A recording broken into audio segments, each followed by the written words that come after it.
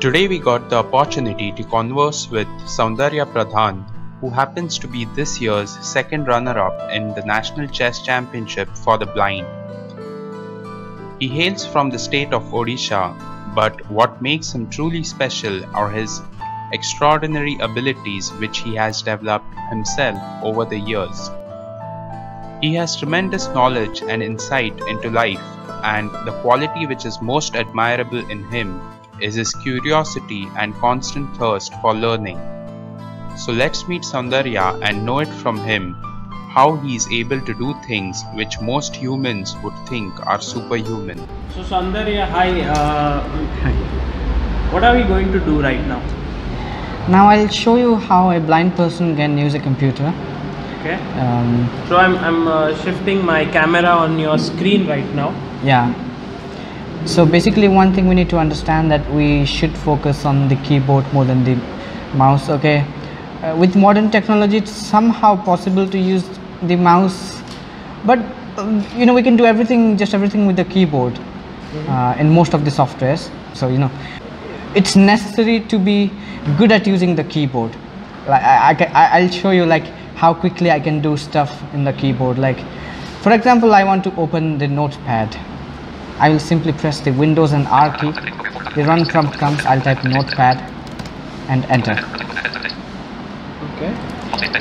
I'll first, okay, I think this might be quite fast, so I'll decrease the speed of my software. So which software is that? It's JAWS. JAWS, okay.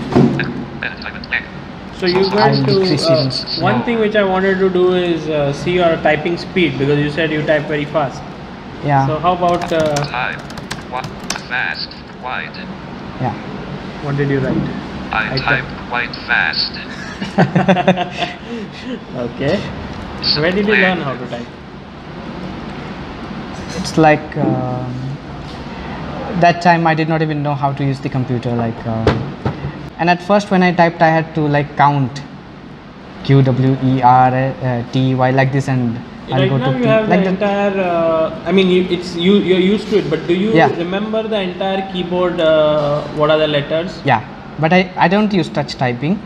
Touch typing in the sense like they put fingers here like this and that. I don't do that, but I think I should do. I would be even faster.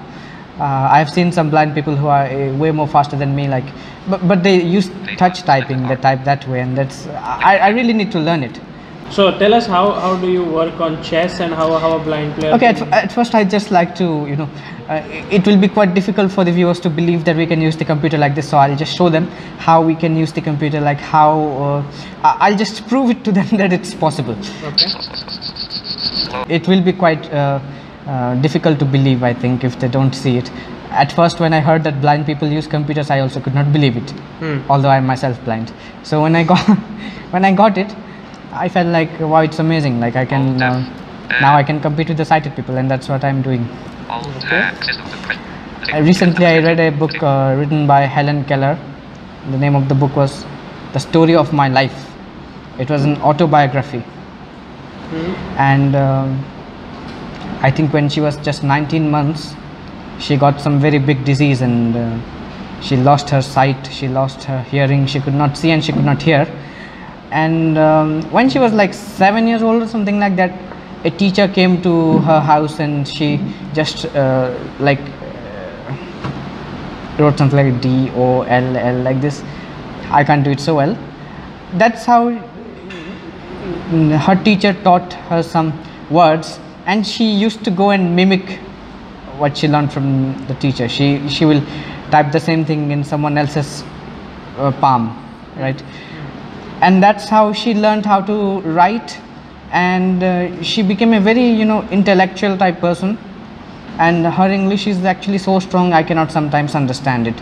So I feel like when she learned how to communicate with others, she must have got a very unique feeling. Something like that I got when I got my laptop, when I got my computer, how to type like that. I felt like a new world is now open for me. Correct. Now you increase the speed again, huh? Actually by default it's quite fast. At first when I used my laptop, I used it very slow.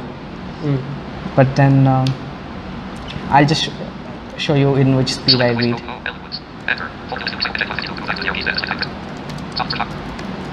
I'll open my class notes if it is there.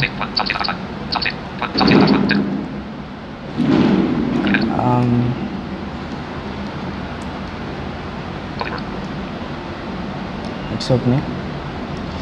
This is actually my chemistry notes. I have written it. You have written it on your own? Yeah, I have written it and I've given to my friends. They liked it so much, so they did Xerox and all that.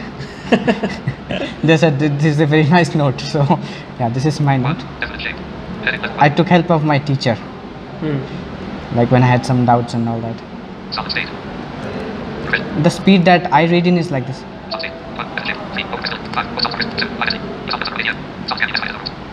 Come on. Are you serious? Yeah. It's at crystalline solids. Okay, no. Let me use this once again. Yeah. This down arrow is somewhat broken. Yeah. What did he say? These are anisotropic, something like that, in nature. Different properties have different directions, something like that. I mean, I read the whole sentence in just a few seconds, so I understand the sense of it, but I cannot maybe repeat the entire sentence, but I got it. I'll show some. In this line, it's at different values in different directions. Now it's at amorphous solids. In the amorphous solids, the constituent particles are arranged in some regular pattern, things like that. It said. You are reading at twice the speed what normal people, maybe not twice, even much thrice. more. Yeah, like my parents can't understand it. They feel, sometimes they say that I'm cheating them. It seems like you have some superpower. No, not really. Like, I just, as I said, the speed that I used was this. Solid state. 1. Definite shape. 1. Definite shape. 2. Definite volume. 2. Definite volume. 4. These kind of things. Okay, this is understandable. But okay, one needs to get used to the accent and all that. It's American accent. Yeah. Okay. But I increased my speed quite a lot. Right. Now we have a taste of how you read stuff. It's basically written somewhere and you use the JAWS software which reads it. Yeah. Okay. Even NVDA. There is another software called NVDA. It can read out the text. Okay. Now I'll show you how I navigate using my up and down arrow.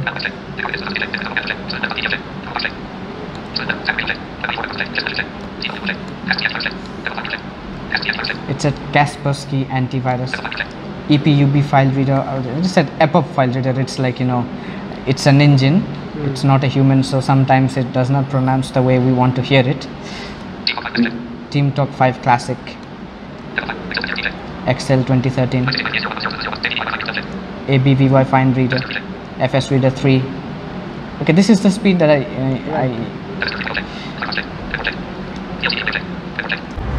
I played today some blindfold chess by putting a handkerchief around my eyes. Yeah.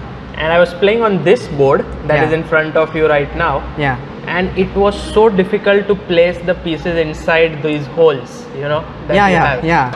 So I'm going to ask you to do something for me. I'm going to call out moves. Yeah. And you have to try to, so for example, when I used to make the move E5, I would, try like to so put it in, but it was very difficult. Yeah. And you cannot see anything, right? Yeah. 100%. 100%. Blind.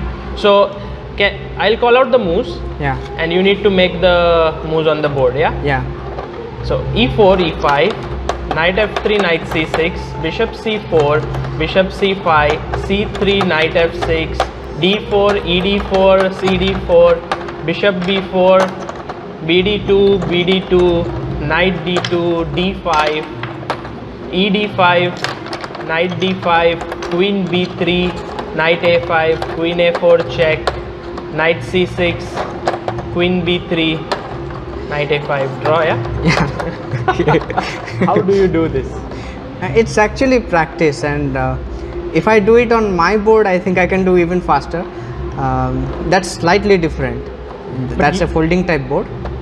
You placed all the pieces right into these holes in between. How do you do that? I mean, No, just practice, yeah? to be honest, I also do like this, but the fact is that when you are doing it with your eyes folded, with handkerchief, it's difficult for you because you will do it all the while. I mean, in all places of the square, mostly. But about me, I can do it just near the center. Right. Because of practice. Okay. And sometimes it will go right into the hole.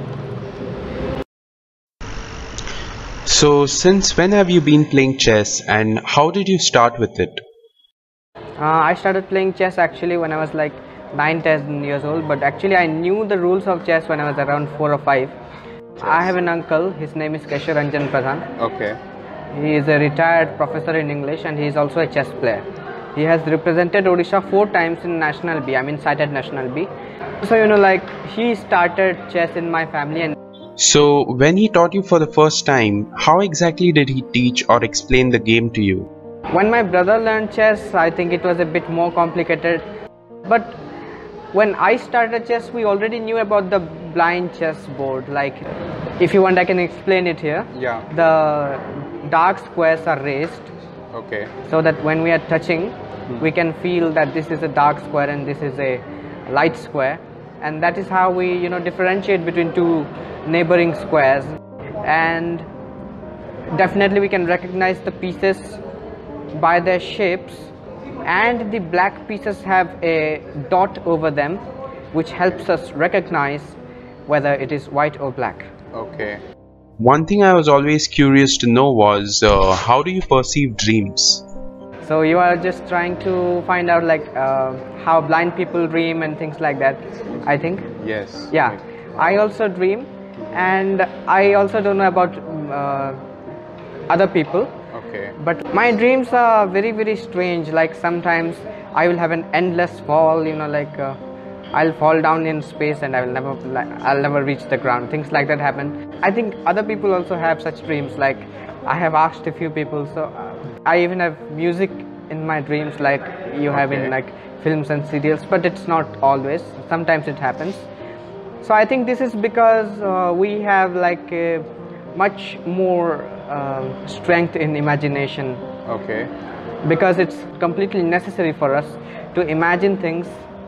For example, I'm a student of science, so especially for me, imagination is very, very important. I have to visualize the diagrams. I have to solve questions of mathematics up to pages long. And my field of interest, which is astrophysics, is like it's full of imagination. Yes. And also the other field I like is atomic physics, quantum physics, these kind of things. So things that we can't see. So you must have read a lot about Einstein and Stephen Hawking. I have read Stephen Hawking's A Brief History of Time book. Okay. And that really inspired me. Like when I was like 7 or 8 years old, I read it once. Like 7 or 8 class. I read it once, and then recently also I read it again, and each time I read it I find something very new, because he has explained the very difficult concepts of the universe in terms that are understandable for very common people. So as I improve in my abilities of understanding science and technology and all these things, I find many new things when I read that book. I'm also intrigued by your thoughts and views on these deeper topics, like how did the universe come into existence, or does God exist? If you could elaborate on that. I don't understand what you mean by God. The thing is that some people say somebody who is extremely powerful can do anything, and he is very, very merciful, and he takes care of everything and all that thing. I think that maybe no, I don't believe in it.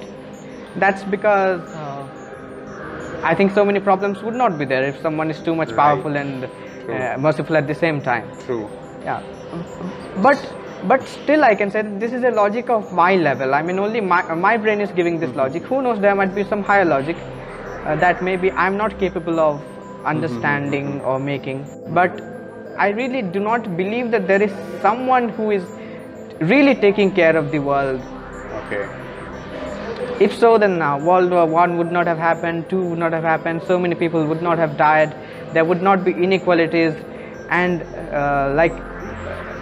we would not need to wait till the 21st century to get opportunities for the blind people. Yeah. If you ask me, do you know if God exists or not, then I will say, no, I don't know the answer to this question.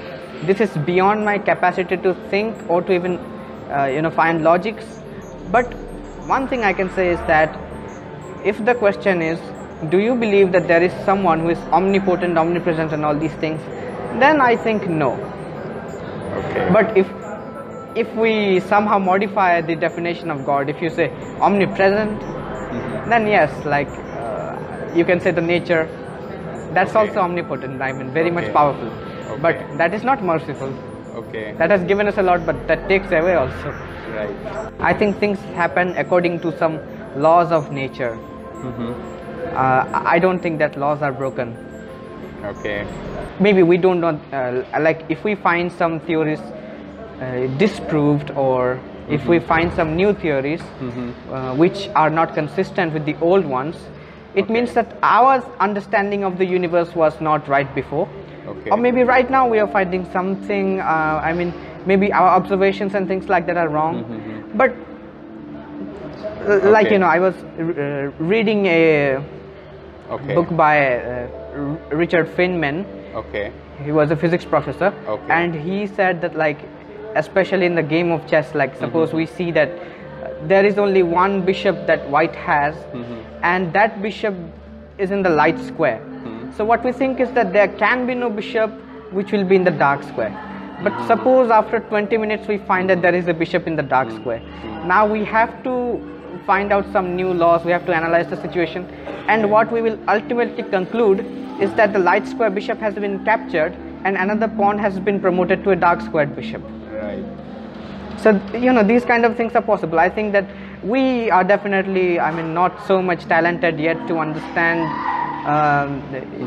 if things exist, but some people take the benefit of just to prove their points, they will make use of the weaknesses of science.